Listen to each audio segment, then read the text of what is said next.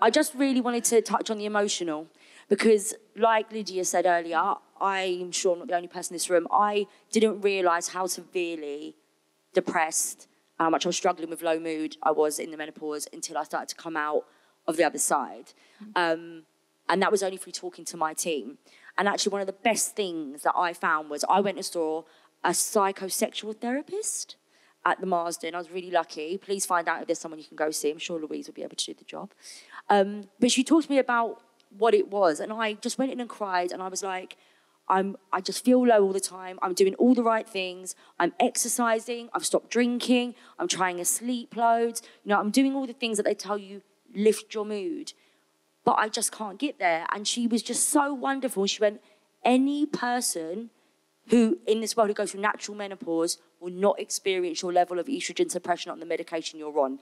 There is no wonder you feel like you're abnormal and there's something wrong with you because there is a lot going on. And it just really reassured me, actually. And it made me not feel like I was losing my marbles. But the impact of menopause on the mental health is such a huge thing because you girls can like elaborate on this. It does make you feel as though your life is completely robbed from you. You are not who you used to be. You can't be the person that you were.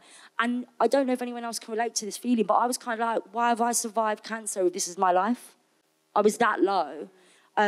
With you guys, is there anything in terms of mental health that you think is really beneficial for our audience to hear that has helped you to lift you out of those places, or maybe people you've gone to see, or things just that have helped take the edge off, or what would you recommend? I mean, for me, one of the things you said there was about the fact that in a medical menopause, you know, your hormones go to basically negligible, but they also do that overnight, where a natural menopause happens over time. But you go from normal, well, not normal because you've been diagnosed with cancer and you feel terrible, but your menopause happens in a day, and then you've gone from normal hormones to absolutely none. And then you just feel, like you said, terrible.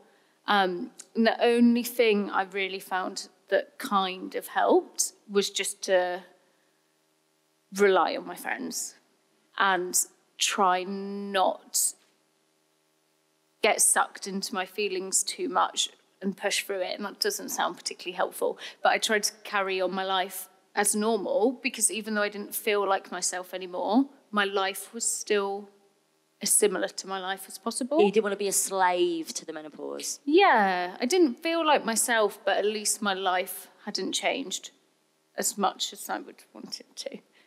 Oh, you're sorry, I've been distracted by Jemima again. Is there anything that you found helped you emotionally, or that you still do because you're still dealing with? Yeah. I mean, my main bit of advice to anyone going through whether it's cancer treatment or the menopause, is to talk.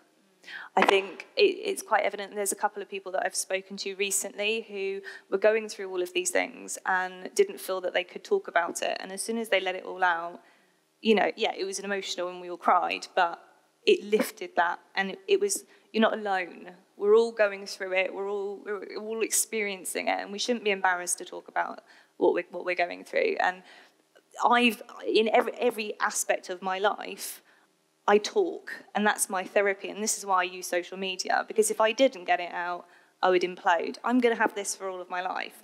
So if I don't talk about it, and if I don't impart, like if I don't talk to other people, you just explode. It's true, and it's like we talked about, talking therapies and stuff can really help too. CBT, counselling, if you're fortunate enough to be able to go private, see what's available to you from your oncology teams, through your GPs, because it's so true, just talking about it helps you to deal with your thoughts, isn't it?